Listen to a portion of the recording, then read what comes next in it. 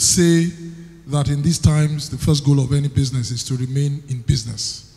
However, remaining in business is not a static position. The challenge is to continuously grow and transform. With today's rate of business disruption, led by innovation, business growth has become very critical. Therefore, the primary task of today's CEO is to lead his or her firm not only by making it profitable, but ensuring its sustenance, profitability, and growth tomorrow. In a world where tomorrow continues to be a shrinking time frame, the CEO has become an endangered species, and he or she needs all the help she can get in his or her quest to build a sustainable and profitable business enterprise. The task of a CEO can be made easier when the rank and file in the organization know where the organization is headed and are aware of the skills that are required to produce that corporate destination. While he or she may be responsible for defining that destination, it is abundantly clear that the task of executing on this journey lies in the hand of all levels of leadership within the enterprise. This has to be spelled out clearly in the organization's learning and development strategy. Now, what is learning and development?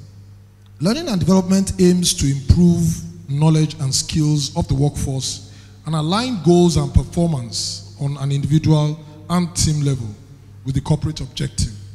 The key is to identify skill gaps among groups and teams and then find relevant training to fill these gaps. It is important that these skills gaps and proposed learning and development strategy are very much in sync with the corporate business objectives. There must be a link with the bottom line. Learning has become more of a strategic driver of competitive advantage and market value. Now, why is learning and development so important? According to the American Association of Talent Development, organizations are more competitive, agile, and engaged when knowledge is constantly and freely shared. Democratized learning. In a survey of 830 companies in 2015, the association found that organizations with a culture of learning were some of the highest performers. They also found that they attracted more talented employees and had higher levels of customer satisfaction. A LinkedIn research showed employees to be more productive when employers provide employees with opportunities for continuous learning. This helps them continue to improve their skills, be more flexible and adaptable, especially in the face of technological changes in learning. When continuous learning is valued, employees feel wanted, helping boost employee engagement and retention. This attribute is even more important now with the millennials and the Generation Z employees, who I believe are the most problematic today. For these new employees who are used to an on-demand lifestyle, accessibility has become a way of life, and the workplace doesn't need to be different for them. So good training and development programs play a role in staff retention. This is very clear and imminent. In these highly competitive times, employee training and development programs have become more important than ever, and the cultivation of talented employees, right from onboarding to deployment, will significantly impact business growth. According to 2017 Workplace Learning Reports, 69% of L&D professionals say that talent is the #1 priority in their organization, and over a quarter are expecting a budget increase in 2017 for L&D programs. According to China Goman, the CEO of a company called Great Place to Work, as companies grow and the war for talent intensifies, It is increasingly important that training and development programs are not only competitive, but are supporting the organization on its defined strategic path. And it's not just about retention. Employee training and development programs directly impact your bottom line. There are a few steps to developing a training plan. The first is to propose a business impact. And in doing that, you have to design your training to meet the company's overall goals. Keeping business goals in focus ensures training and development creates a measurable impact. Everything stems from the expected business impact. Number 2, pinpoint skill gaps. A detailed appraisal process helps determine exactly what the skill gaps in an organization are. By finding out what the gaps are between employees' current and ideal skills, you can accurately determine what the learning objectives should be, what the preferred learning methods are, and ultimately what the appropriate forum should be. Here are the 3 areas that training activities should focus on. Subsection 1, motivation. Attitude determines altitude, they say. Some would argue that this is intrinsic and cannot be learned, or that the workplace isn't the place to modify people's behavior. Actually, the right motivation makes technical learning easier. Number 2, technical mastery. It is important for employees to gain technical mastery of their job and to acquire skills that would prepare them and the business for growth and new development in their industry. Number 3, critical thinking. What must your learners know to perform their jobs well? You must be able to distinguish critical knowledge from nice-to-know information, to identify what content should be in the course and what should be in optional resources.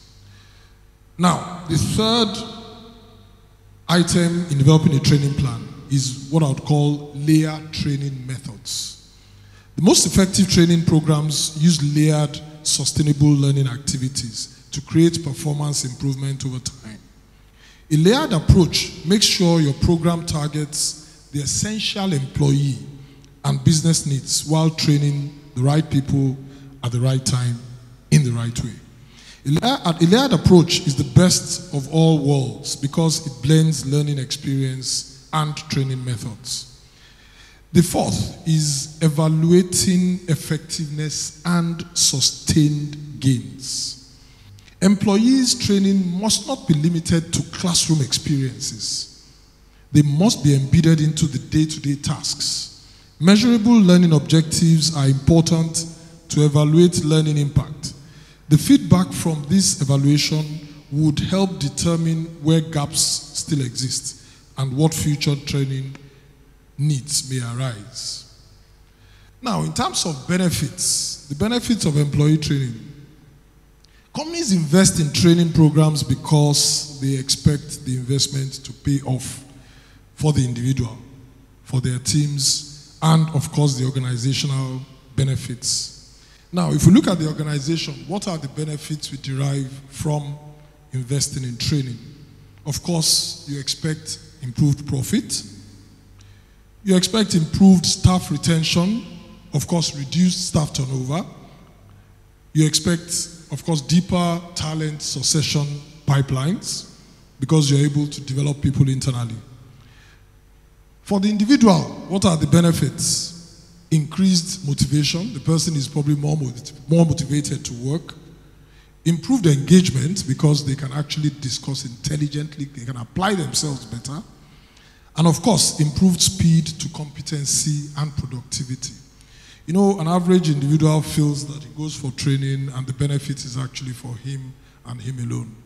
But he doesn't realize that in the process of doing his or her job, it actually improves the organization as a whole. Now, what are the roles of I call it an L&D lead. I won't call it an L&D head or, the conventional word. What are the roles? There are three very important things that someone handling L&D should expect to do. One, they help the chief executive build the talent and capability required to effectively execute corporate strategy. So what that clearly means is that you have to have a clear idea of what your organization's corporate strategy is. So you must be able to read between the lines and understand your CEO's direction. And don't forget, a lot of CEOs everything doesn't come out from their mouth. Their expression, their body language, you must know when or what your CEO expects from you. You must know what your CEO's thought process is about almost everything. Number two, they help drive, of course, share prices, if you are listed, in the right direction by enhancing corporate performance and growing the organization's ability to create stronger customer relationship. So what that tells you is that you have responsibility for figures. So it's not just about putting people in classrooms and saying that, oh, I have trained so and so number of people. For the CEO, what is the bottom line? I'm responsible to shareholders, so I need to know if I invest 100 million on training, I must actually know where value is going to come from. Whether in naira and kobo, or whether in perceived value. Third, you help the CEO deliver his exceptional performance. Every right-thinking CEO must recognize that his biggest and most critical success factor for his organization is his workforce, or what we call our human resource. And the minute you stop doing that, you start digging your grave. Now, what are the expectations of the CEO from my perspective? Number one, I must be able to see visible utilization of the skills learned on the job. So I send you on training and you come back, I must be able to start seeing the impact. Because if I don't see the impact, that means I haven't seen value. Number two, computation of the ROI on L&D must be very basic and must show business contribution.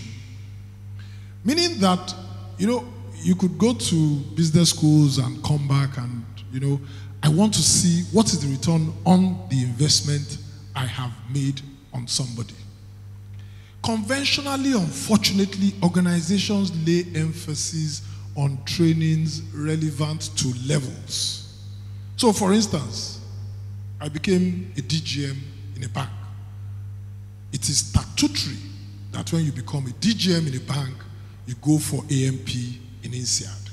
So, automatically you go to INSEAD for 4 weeks, enjoying the warmth of a very nice, beautiful village in France, and drinking red wine and eating that they are dry bread, this French bread. And you come back, how is that value of about 30,000 euros, how is it converted to value for the organization? So because I'm a DGM, that is what entitles me to do. So it's become a benefit as against value. So you must be able to show me, I'm sending you on training, I must be able to easily say that when this person comes back, either of two things, his productivity would increase via the increased efficiency on his job, which would translate to increased turnover, or his productivity would increase as a result of him being able to understand how to sell more, and of course, my turnover would increase. Number three, clear articulation of connection to business. Meaning that you must be able to relate every training proposal to the business that we run, whether short, medium, and long term. Number four, you must be able to develop learning scorecards for executives to drive executive involvement. I've learned through my career what I call leadership by example. If you want something done, you have to lead by example. You have to show example. I've had a culture of starting my day early all my life. I'm in my office, I'm on my desk at 7:30 for 30 years. And unfortunately, I can't stop. So naturally, all my colleagues too, they have been forced to align. Not by force, but of course, when your CEO is in the office by 7:30, even if your resumption time is 9, you think that, okay, what if the guy needs something at 8 o'clock? He'll be calling me and I'll probably be in bed. So you must be able to develop a learning scorecard for executives. Because you see, it's a contributory responsibility that every executive has. But what happens is that we tend to just, leave the executives out of the learning and development process. And once you miss the executives, it's not just the CEO. It is everybody at senior management responsible. So you must involve them. There must be some sessions where you challenge your executives to come and go through a training process. So for instance, with us, every staff coming in will be subjected to an induction, a 3-day induction program. And that induction program is always kicked off by me to define the vision of the organization. Subsequently, my colleagues in senior management also takes different sessions. So, develop a learning scorecard for them and let the people that have been trained start measuring your executives. What that does is that it makes them more responsible. And even for me as the CEO, my responsibility is even easier because everybody is able to, of course, catch the bug and understand the vision of the organization. Computing the learning costs per hour, per level model. What I'm saying is simple.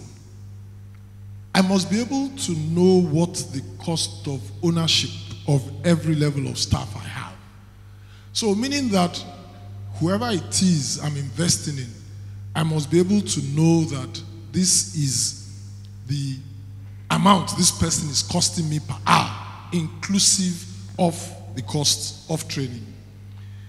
Now, conclusively, a wise man once said that if you think hiring someone, training them, and having them leave is expensive, try hiring them, not training them, and having them stay. And you just have a bunch of monkeys. It is important to remember that the most important asset a company has are its people.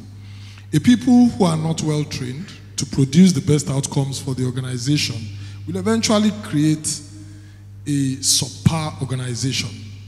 I tell my colleagues that we don't want to be a successful organization. A successful organization is an organization that thinks outside the box. I'm sure you agree with me, right? You're looking confused. We don't want to be a successful organization because a successful organization is one that thinks outside the box. Am I correct? You are following me? What we want to be is an exceptional organization. And an exceptional organization is an organization that thinks as if there is no box. When you have an ambition, to be successful, when you aim for 100%, what do you score?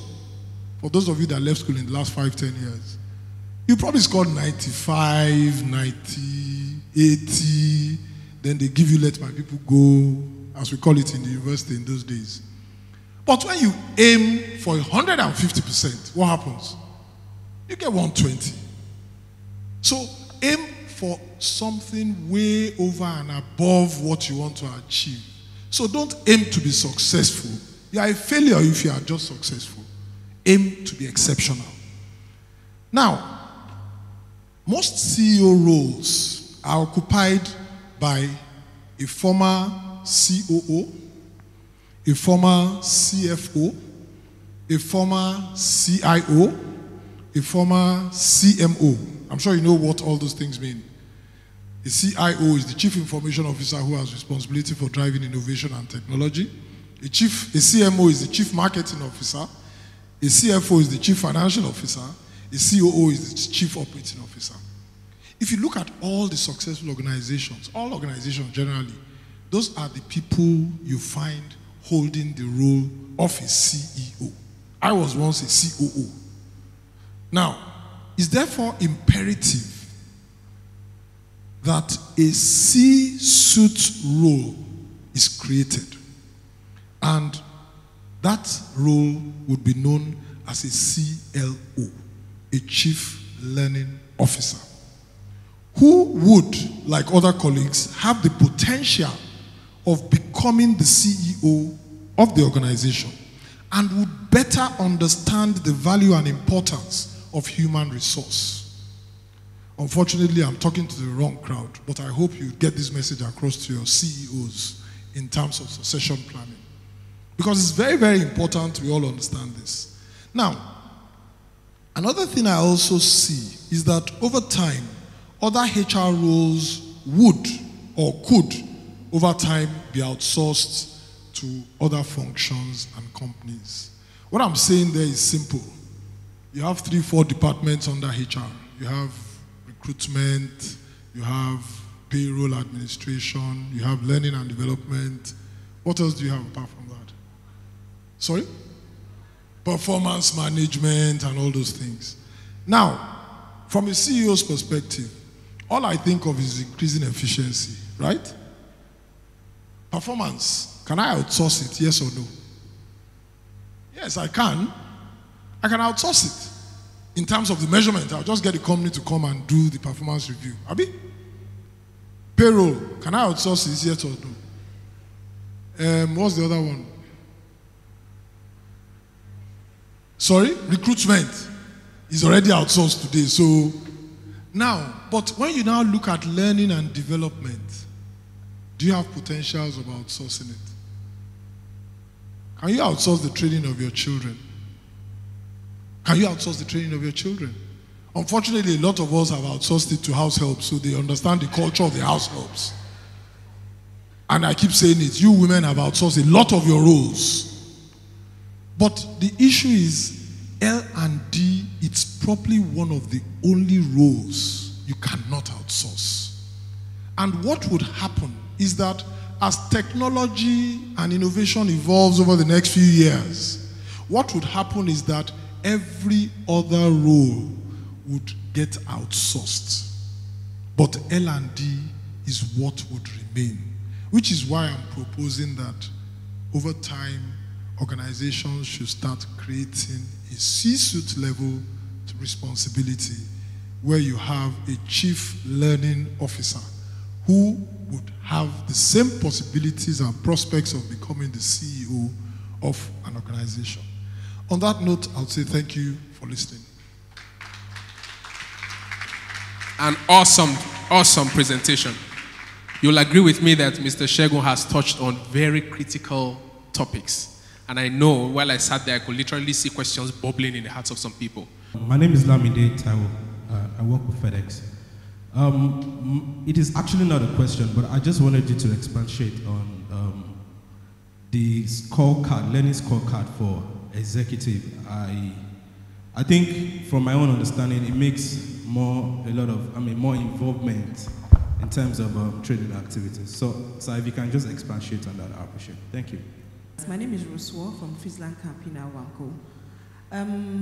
During your address, you said something about the succession of people becoming CEOs. So most times it's either the CFO or the CIO and that. But over time, I don't know, I may not be wrong because I do not have any facts or figures, but over time we rarely see HR directors moving into the role of CEOs or anyone from the HR department moving into the role of CEO. And with artificial intelligence and all of that happening, the whole disruption in the digital world, HRO is risking being outsourced generally. So why do you think, because now you are a CEO, why do you think over time it is not possible for the HRO to succeed into the role of being a CEO, and what can we do now to change that?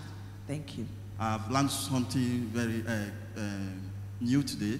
I think as if there is no box, so that you can be exceptional. My name is Lucky. I'm from Stanbic IBTC. I actually, area of interest, learning and development in the world of robotics, where everything will be outsourced or things will be replaced by robotics. Now, I want to find out, because you just said something that catch my attention and my interest, that almost every area in human resources will be outsourced, except learning and development. But before now, I've been thinking that learning and development is the first thing that will be outsourced because of automation, technology, and some other things. So please, I just want you to throw more light so that I can now try to think in a different direction. Thank you very much. I tell my colleagues that they are paid to think, I'm paid to approve. So I tell you what I want, and it's your business to go and do it. I've told you my idea. All I want is, I want HR to be able to measure executives. Now, you do balance scorecards in your organization. Take it as a prototype and build something around what you expect from executives in terms of contribution, in terms of value, in terms of impact, in terms of feedback. So I can't tell you that I have a solution. I come up with the problem is for you to solve. So go back, think through it, and if you want to patent it, I will be involved in it because I must get returns from it. So I would advise you go back. It's something you can easily put together. You just need to probably think a bit deeper and start thinking like someone thinking outside as if there's no box, not outside the box. Because that is a thought outside the box. Now, no HR is becoming CEO. What I said was actually in support of the fact that HR officers and leads should have better opportunity to become the CEO. And my own thought process is very simple. For instance, when you're in banking, they say if you don't know how to manage time, which is why the number one thing for me in my organization is discipline with time. So if I say a meeting holds at 7 a.m., by 7 a.m. if I'm seated, it will be a big taboo for you to walk in. As a matter of fact, you probably hate yourself and regret even walking in. Because discipline is important. So, and there's an equation I draw. Time is equal to what? Money. If you put manage in front of time, you also have to put manage in front of money. So if you can manage time, it will be equal to, and if you do a not equal to sign, and you say if you can't manage time, what happens? And if you can't manage money, you are not supposed to be in my organization. It's as simple as that. So for me, I think someone that has built skills in understanding people. Because to do learning and development, there's something called frame of reference. I learned that in my MBA class. For you to manage any human being well, you must understand the person's frame of reference. And what is the frame of reference? The thought process of that person. Because if you don't understand people's frame of reference, how can you know how to relate to them? How would you know how to deal with them? So for me, I strongly believe that as we go along, a lot of jobs are going to be outsourced. A lot of roles are going to be outsourced. But the truth is you have to make yourself relevant. And don't think you can be relevant managing payroll for 20 years. Don't think you can be relevant going around and doing all these other non-value-adding, outsourceable, if there's any word like that, outsourceable roles. Better start realigning yourself and repositioning yourself. It is not about playing politics. It's about being strategic. And it's not just about HR. Every role in any kind of organization. Look, I was talking to someone yesterday, and I said, there's a company that is researching how to use the sensor on your phone to actually do a blood test. So what would happen is that the same way for those of you that use biometrics on your phone, so just punch your finger and put that finger, place it on the sensor, and you can do your full blood count that you go to hospitals to do. So what happens? The laboratory technicians in the hospital, you fire them. They've lost their jobs. They've become irrelevant. How many of you buy tickets? That's the most ridiculous one. How many of you buy tickets through an agent? How many? You don't need it. There is Travel Right. I think it's Travel Right. Because the way I do my own, I go to Travel Right. I first look for the cheapest. Then I'll now get it and I'll go to the airline and go and buy my ticket. Why do you need a travel agent? So you have to think differently to be able to get the kind of resource you want. Now, why won't learning and development, or why is learning and development not outsourced? Did I get you? So, sorry. Oh, okay. No. You see, I go back to the earlier point I made.